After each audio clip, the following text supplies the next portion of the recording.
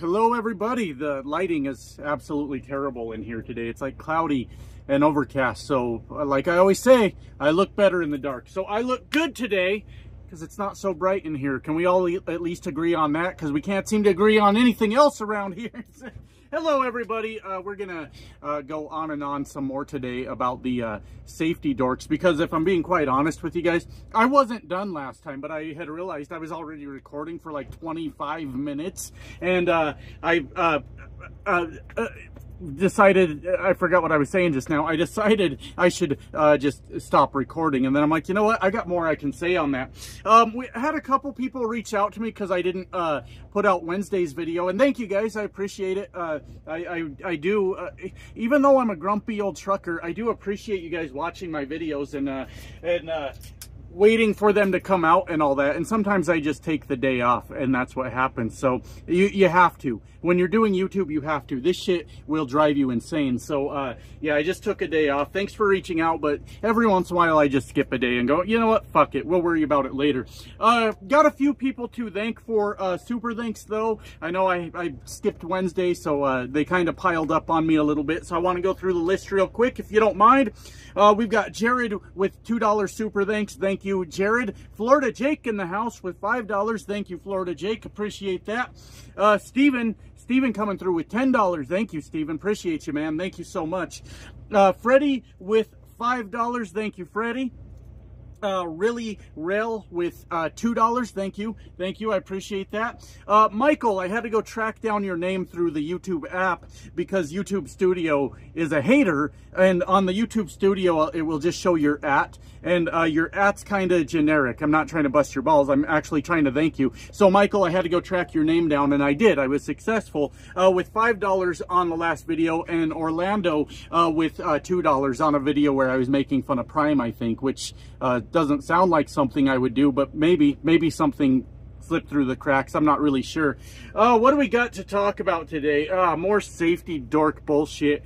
A lot of the reason I took Wednesday off was I need it sometimes for like mental health reasons. As you guys know, I'm kind of a fucking crazy person, and I was getting ready to record. I kind of had a late start in the day. I went to pick up the load I needed, and I was like, okay, I can stop, I can get it recorded, I can get it uploaded, it's all gonna happen very quickly. And when I pulled in to get fuel, I needed to fuel the truck. I pulled in to get that, and I read a comment that just like made me roll my eyes and put my phone away for the rest of the day. And that comment, I'll tell you what it is. People say, Josh, don't read the comments. That's where a lot of the content comes from. What the fuck do you want me to tell you? And I would feel bad. People take time to watch my videos, and then I just ignore them. Who the fuck do I think I am? Holy shit. Wow, I really think I'm something, don't I? These are the people that watch my videos. Anyways, fuck them. I don't want to talk to them. That sounds like a shitty way to handle this kind of business, but whatever. Anyways, somebody said I'd really like your videos if you would stop saying all the GDs in them. Well, fuck me. Holy shit. I gotta stop saying goddamn now because this one guy over here don't like that I say goddamn. And to that I respond, it's not a YouTube content creator's responsibility to make sure you don't hear a fucking word you don't want to hear. It's not up to anyone else to protect you from words, okay? So, with all due respect, fuck off. I don't know what you want me to tell you. You don't like the words? Sorry, those are what's in the video, okay? And that's just kind of the way the shit goes. I don't know what to tell you guys that tell me, Josh, I would really like you if, well, if what? If what? Like, I am literally this crazy person on the camera that you're listening to. You don't get to like me if I was someone else. You like me or you don't like me. Those are your choices, all right? Fuck, I can't hold your hand through all of this. Figure it the fuck out, okay? Thanks for watching, but please figure it the fuck out. I don't know what to tell you. I don't know what to say anymore. Like, I'd like you if. Nah, fuck, man. And then I was accused of, oh, what was it?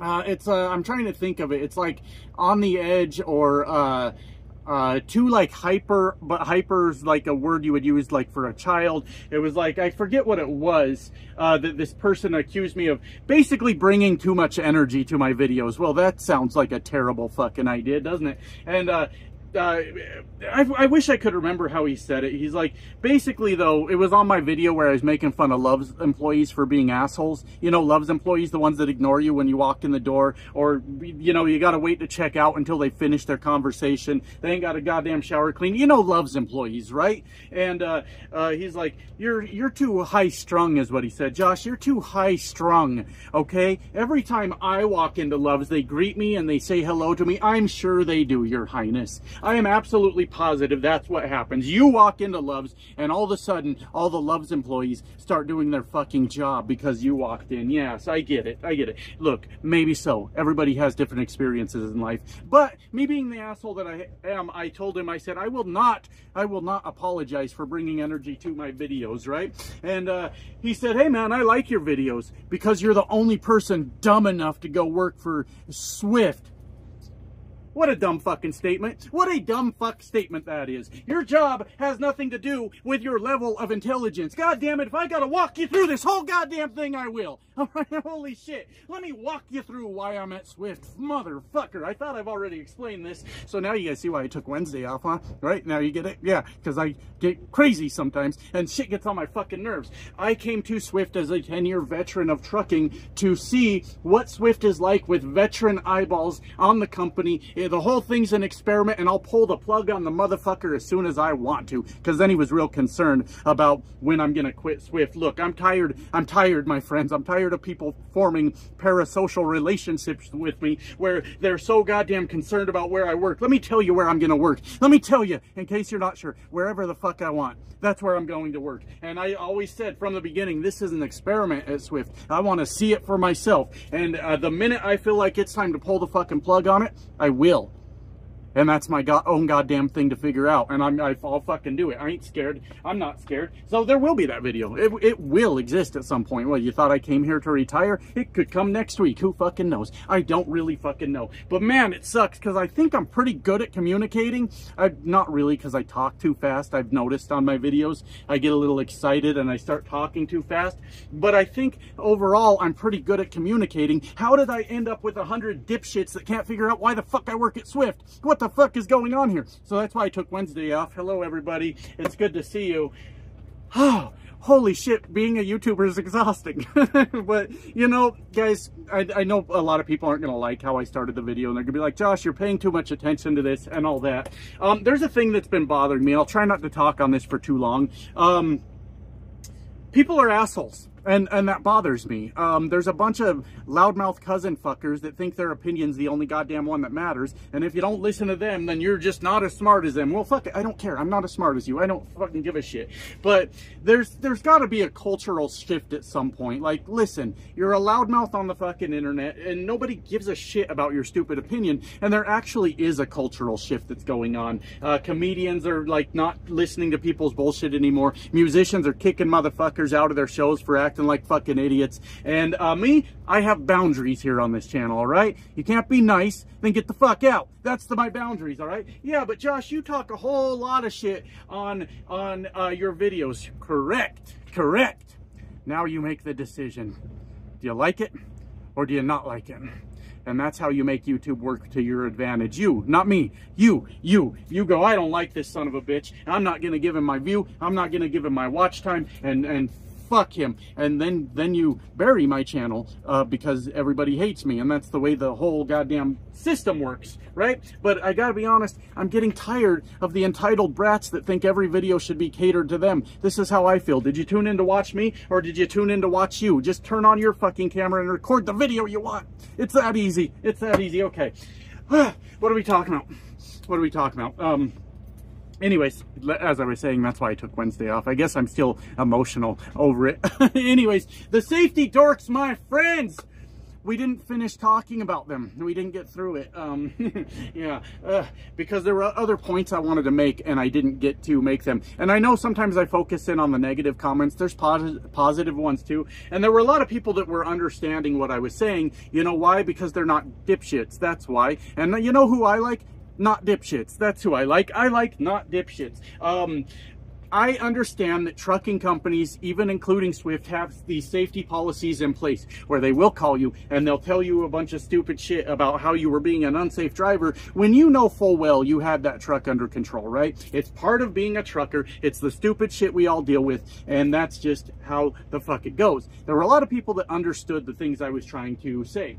You know, it's against Swift's policy that the truck hit 76. Got it. Understood. Understood. Is it really a dangerous act for the truck to be going 76? No, not in the fucking least. Absolutely fucking not. It's not. And there were a lot of people that understood that, and they are experienced truckers, obviously, apparently too. And they got what I was saying. The following too close thing. Oh, you're following too close. I didn't get a whole lot of shit about that because I think a lot of us probably get our balls busted a lot more by companies than we should about following distance. Like, there's a whole science behind following distance. Understood. I get it, right? We're all not scientists. Some of us might be. I can't get my fucking phone to stay straight. What is going on with this piece of shit? God damn it. I'm quitting YouTube. I'm done. I'm done. Anyways, I can't get my damn phone to stay straight, and it's bothering me. But we all get caught up every once in a while. We get a phone call about following distance. That's a whole fucking thing, right? What else were they pissed off? Well, yeah, when I almost sideswiped that Amazon truck. I don't know what Swift was so fucking mad about. They're mad at me because I almost sideswiped an Amazon truck? No, they were right. They were right. And it was a mistake on my part, and I deserved every bit of that phone call, like I tried to explain. But we just were still caught in the on and on bullshit of 76 miles per hour. Give me a fucking break. Are we serious right now? And I had a lot of people that obviously understand that. There were a lot of sarcastic comments. Oh, settle down out there, speed demon, going 76. A lot of guys are like, oh, I've had trucks going 85 before. You know, who gives a fuck about all this? So I want to make sure I point all that out. There were a lot of people that were rational and reasonable people and understand that 76 miles per hour does violate Swift's policy. We all know that now, right? Now we're all on the same page. Is it really a crazy act like some people would lead you to believe on the internet? And the answer to that is a resounding fuck no. It's not a crazy act that we should be freaking out about. So I want to get into some of the stupid shit that you know, I've had to deal with since making that video. Good job, truckers, on selling your souls to the mega carriers. I thought I was the one working for the mega carrier, but I guess what they say goes, right? That we're all gonna, oh yeah, they said it, so that's the rules of the road now. You know, that sounds fucking crazy to me. There were a lot of people talking about, what if your steer tire blows out? Josh, what are you gonna do if you have a steer tire blowout? Did you guys know? Maybe it's my experience as a trucker talking. There is almost no excuse in the world, no reason in the world why you should have a steer tire blowout unless you are being negligent. And I fucking wholeheartedly mean that. There might be a couple scenarios in the world where you blow a steer tire. Maybe you're in a high-speed chase with the police and they throw a spike strip out. Then you might blow a steer tire. That's a fucking possibility. But under normal operation of a truck, if you blow a steer tire, that shit's on you. You weren't paying attention. You weren't doing your pre-trips. You absolutely were not doing your pre-trips if you blew a steer tire. I have been a truck driver, like I said, for 10 years. I have not blown a steer tire one fucking time. But you know what I have done? You know what I have done? Shut this fucking truck down until the steer tire was replaced, if that's what it took. Because you do not fuck around with a steer tire. Are you out of your fucking mind? If you're ever in a position where you're like, what if I blow a steer? And I'm not saying it can't happen, okay? There are extreme situations where you might blow a steer tire, but the vast majority of steer tire blowouts are because you're not fucking paying attention. So if you're living your life afraid that a steer tire is going to blow out, would it be too much to ask for you to pre-trip that motherfucker? Get your fat ass out of the truck every once in a while. Have a look around that motherfucker and see if anything needs to be replaced. I have never in my life feared blowing out a steer tire. I have not. Now, I did used to own that International, right? And I noticed that my steer tires were starting to wear kind of weird, right? And just starting just starting. They had a very strange wear pattern to them. I didn't drive that truck even more than 3 days. Like, and the wear pattern was barely visible. So it's one of those things like, let's keep an eye on that, right? I didn't drive that truck for more than 3 days before I shut that motherfucker down, put it in the shop, got both steer tires replaced. The mechanic looked at it and he said, hey, I'm not so sure about these rims. These rims look to be in bad shape. I said, good, replace those rims. I said, now what can you tell me about this weird wear pattern on these steer tires? He said, I think your shocks are blown out. Like, he's a mechanic. I trust him, whatever. And sometimes you just have to trust him. Arguing with a mechanic sometimes doesn't do you a whole lot of fucking good. They know more than me. They do. So I just said, okay, so you think those shocks are worn out and that's what's causing those steer tires to wear like that? Replace those shocks for me while we're at it. And we replaced that whole motherfucker because you know why? I don't want to live my life in fear of a fucking steer tire blown out. And for those that don't know, we have people that are not truckers that hang out on this channel. And if you don't know, I will educate you a little bit on why a steer tire blowout is a devastating thing, a very scary thing to have happen to you. The rest of your tires are duals, right? On your drive axle and your tandem axle on the trailer, those are all duals, right? So you got another tire right next to it. That's one reason that steer tires much scarier. They're not duals, right? So when that tire blows, your truck is going to drop on that side at fucking highway speeds and take your ass for a ride, all right? Plus it steers the truck, right? The rest of the tires, well, I mean, your drive axle isn't being drugged necessarily, it's doing the driving, but it don't steer the motherfucker. And when a trailer tire blows, nothing happens. It throws the tread all over the place. Hopefully a fucker in a minivan isn't sitting right next to you like he shouldn't be doing anyways. But that's why it's a fucking devastating thing. There are things on a truck that like you can take a mental note of. Okay, let's get that fixed later. Let's get this load on down the road. You know what's not on that list? The fucking steer tire. So if you're asking me, what if, Josh, what if a steer tire blows out? Then I've got bigger issues. I've got deeper problems. I can't get my lazy ass out of the truck to look at the motherfucker. I shouldn't be driving this truck. Are you shitting me? What if a steer tire blows out? At any sign of problems with those steer tires, we're getting them replaced. And if there's an underlying cause an underlying problem that's causing them to do whatever they're doing, we're getting that fixed too. You do not fuck around with a steer tire. And that was a comment that someone left. It was a really positive comment. They said, yeah, if you're that worried, if you're that scared of your tires, have you ever considered doing a pre-trip? Yeah, now I'm the safety dork. Pre-trip your fucking truck. Why? What are you scared of? Holy shit, this blows my fucking mind. Are you shitting me right now with this? But what if your steer tire blows out? Holy fuck. Holy fuck. You're shitting me. You're kidding. This is our argument for a truck going 76 miles per hour. What if a steer tire blows out? Fuck my life. Are you shitting me?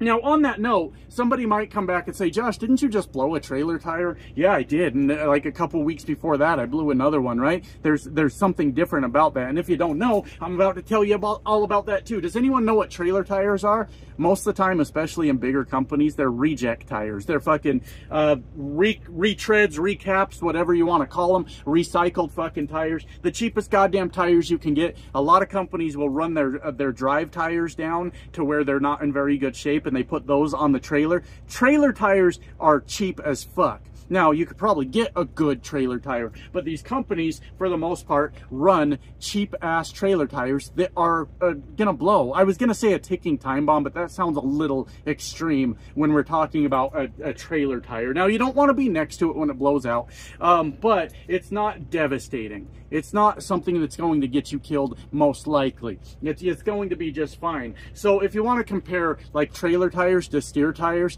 there's always room for, like, yeah, that tire's kind of a piece of shit back there, isn't it? Now, I'm not talking about a bald-ass tire with a bunch of divots in it and a bunch of bullshit like that. These retread or recap tires, whatever you want to call them, they'll blow apart any minute. They're all ready to go any fucking minute you want. So there is a huge, huge difference in those fucking things. Goddamn, why do I have to educate out of anger? Why can't I happily educate people? This is why I was never a teacher. I'd be kicking those kids in the ass. Get the fuck out of here, stupid, you fucking dummy. Like, I couldn't educate kids. kids, like other people's kids. Get them the fuck away from me. I could never be a goddamn teacher. Anyways, I'm still baffled by I'm not allowed to say goddamn on my own goddamn videos. That's fucking shocking. You tuned in to watch a trucker talk and you're like, oh God, that guy doesn't sound like he's a fucking saint at all. You're right. I'm not a nice person, all right? I'm going to hell. I'm going to hell, and I'm okay with that. That's just fucking fine with me. What else are we talking about? Oh, yeah. So there was another one that really bothered me, too. It was the guy that thought he should be hired to Swift Safety Department because he couldn't believe what a menace I was being on the road, right? He said, Josh, what if? Because you remember when I hit that 76 miles per hour, it was because some asshole pulling a camper fucking blocked me in the left lane after I was clear to pass him. I was good, and then he decided to match my speed. You know those assholes? Yeah, so I was just trying to get around the motherfucker, right? So the guy's like, Josh, what if? What if, Josh, hear me out. What if you're in the left lane, and that guy pulling the camper is in the right lane, and there's a car broken down in the shoulder, then what? Really? What do you mean, then what? We just keep driving. We just keep fucking driving, because if there's not room for that guy to get over in the right lane, he needs to get over in the left lane to go around that car, well, then he's got to stay right the fuck where he is. That's what if. What are you talking about? What if there's somebody broke down on the shoulder? Look, we try not to kill people broke down on the shoulders, right? We're all making a conscious effort not to kill people broke down on the shoulders. Nothing changed. Nothing happened. I'm a million-mile driver, my friends. All right? So you're telling me that in my whole career, there's never been a time where somebody's broke down on the shoulder, I'm blocked into the left. Like, what did I do? What did I do? You know what I did? I kept driving. I kept fucking driving. But me personally, I can't deal with these what-if scenarios. Is that how people live their life? Really? What ifs? What ifs? Guys, if we could what if anything. We could what if everything to fucking death. And then what? Then what? All that time we spent saying what if, we could have been doing something. I don't live my life by what ifs. If I lived by what if, I might as well park this motherfucker. I might as well not push the record button on the camera. I can guarantee you there are people seething with rage right now at the first 8 minutes of this video for me calling out bullshit, stupid internet comments. And fuck them. I don't give a shit. I don't care. I don't live by fucking what if. That's fucking silly. Goddamn. And this guy wants to be the safety director of Swift. Well, if your philosophy is what if, then get that job at Swift and then order all trucks shut down because we don't know what could go wrong. See how long you got that job. I'm doing it based on what ifs. Good fucking luck. Good luck. You're not going to hold on to that job very long. God damn it. None of us would get out of fucking bed if we said what if to every goddamn thing. I don't what if my way through life. That sounds fucking silly to me. And it sounds cowardly, if I'm being fucking honest with you. We spend all of our time going, what if? What if? What if what? Goddamn. What are the what ifs? I don't get it. I don't get it. Like, fuck, I could go back and look through my life and fucking, like, think of all the things that, like, would have been different if I would have stopped to say, what if? You know, that doesn't even make sense. I'm married for almost 2 decades because I asked out a girl that I thought was out of my league, and apparently I guess she thought she wasn't, and I've got, you know, beautiful kids out of it, and I could have just said, what if she rejects me? And then what? Then fucking what? That sounds silly. I've grown a couple YouTube channels. What if I said what if? God damn it, I guess I do what if sometimes. What if I fucking just didn't do it though? Because I was like, oh, worried. People are going to be real mad at me if I tell them what I feel about things, how I think about things. Then I wouldn't do that. I was scared to death to get a CDL. I was just a little tech nerd working in cubicles my whole fucking life. Well, I mean, my whole, like, more adult life, you know. And I was scared to death to get a fucking CDL. I didn't let what if stop me. Are you shitting me? What if is not an argument to fucking living your life. Goddamn. I'm just here to talk about trucking, and now I'm teaching you guys about life. That's not how it works. What if? What if? What if? What if? I don't know what to tell you. I don't know what to tell you. So anyways, the point with all that is, was there a point? I don't really know. I'm not entirely sure. Was there a fucking point? I think the main point is, Jesus Christ, am I sick to death of stupidity. I fucking am. I'm tired of it. Like, fucking, holy shit, what are we doing in our lives? We have to, as the workers out here, my friends, the boots on the ground, like I said on the last video, the blue collar motherfuckers that get out here and make it happen. We have to apply some sense of fucking, oh God, what's the word I'm looking for? Common sense. How can I fucking forget words while I'm talking about common sense? How stupid is that? We have to, like, God damn it. Stop bootlicking these corporations and saying they told me that's the way it works, so that's the fucking way it works. I'm not suggesting you go out there and go rogue, go complete fucking outlaw, but at least let your nuts drop. Fucking get out there and do your fucking thing. And if your truck happens to hit 76, laugh it off and say, yeah, I was out there cowboy trucking. I hit 76 miles per hour, and now my company, my safety department's being fucking goofy about it. And fucking move on with your life. Jesus Christ, never in my life. What have you guys done to me? What have you guys done to me? I used to be this young trucker that supported everybody and said, you know, fucking people just need to learn and they need to do these things. And now I'm getting fucking goddamn fucking ankle biters that have been driving a truck for 3 fucking months telling me what's what in a truck. Goddamn, I understand why all the old fucks are so grumpy. Jesus fucking Christ, watch and learn, motherfucker, instead of telling me what the fuck is what. What if a steer tire blows out? Jesus Christ, then I need to hang up the keys because I was too lazy to fucking pre-trip my truck. That is what the fuck if. Bye now.